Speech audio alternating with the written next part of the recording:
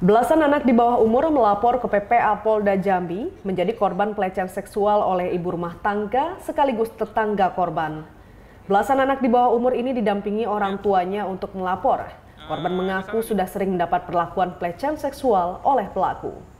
Dalam menjalankan aksinya, pelaku mengumpulkan anak-anak yang bermain di rumahnya, menyuruh korban meraba bagian sensitif pelaku, namun apabila tidak melakukan, tidak diperbolehkan keluar rumah.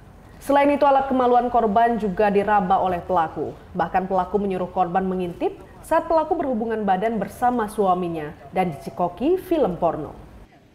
Ada ibu-ibu mengatakan dia telah mau diperkosa sama 8 orang anak-anak. Usia berapa nih anak-anak? Ada yang 8 tahun, 10 tahun, 14 tahun, 15 tahun yang paling tinggi. Nah, terus gimana?